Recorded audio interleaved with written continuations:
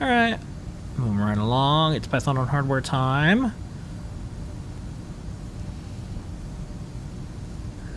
Exciting news this week. It's exciting. So you did the, we talked about this earlier. Did the expressive thing. That's now online. Check it out. There's a lot of good sessions as well. But we're up to the second beta of CircuitPython 8. Yes. What is in it, and why should people go try it out? The big deal that's new in beta 2 is we now have PicoW support with Wi-Fi in CircuitPython. SSL, sockets, TCP, UDP requests, Adafruit IO. We got our Azure library working as well. It's all pretty much working, and it acts like native Wi-Fi socket pool, and it's great for people who have a PicoW. You want to use our mass storage or USB or HID or MIDI capabilities. You want to use all of our 300 libraries that we've got.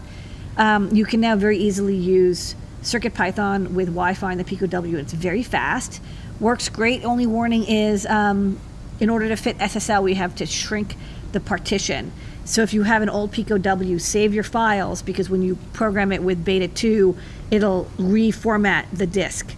But you probably weren't using a PicoW with Raspberry Pi. It's with Raspberry Pi PicoW with CircuitPython, because we didn't have Wi-Fi until now. So, but this is the first time it's released. It seems to be working.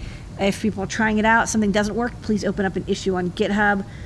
Big ups to Jepler, who slowly but surely made way through porting the MicroPython library to CircuitPython and making it work seamlessly within our socket pool system.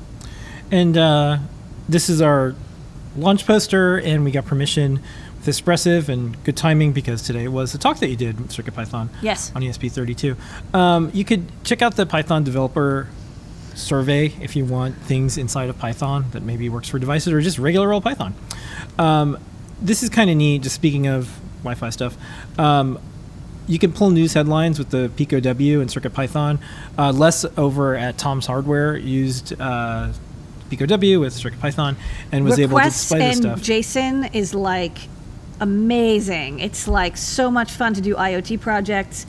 The huge amount of memory that the PicoW has means that you can read chunky JSON files, parse it out, get the data. It's like so fun and joyful to use. That's what people are saying. It's joyful. We'll talk about some cowbells very soon. You can bong, bong, bong. And we were looking for some testers, so we're trying to help get the word out from River. This is an online CircuitPython IDE, so check it out. You can look in the newsletter. And, of course, there is tons of streams, tons of projects, unending. You can also, like I said, terrain map. That was cool. You could also check out the entire day of Espressive DevCon. It's their first event. They did a really good job with it. They use StreamYard. I'm noticing a trend with how people are starting to do developer events. They did a really good job. Today was day one. And it only took us 2.5 years to get good at remote event streaming. Yeah. That's the Python on Hardware news this week.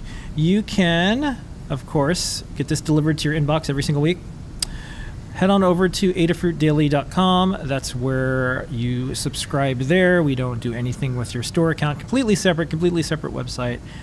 That is this week's Python on Hardware.